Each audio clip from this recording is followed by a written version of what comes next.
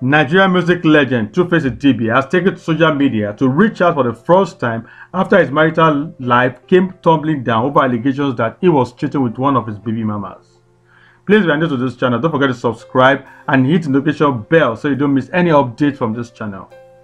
Tuface is a very private person who often keeps to himself, but this scandal has forced him to come out of his shell and react to the rumors circulating on social media.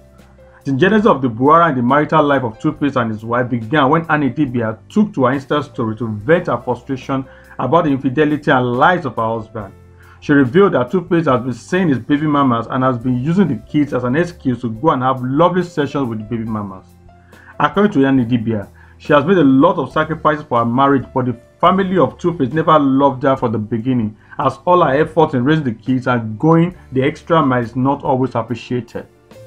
Tuface, in a new post on Instagram, has asked for the two parties at war, his family and his wife's family, to call a truce and cease fire over the recent insults they have traded.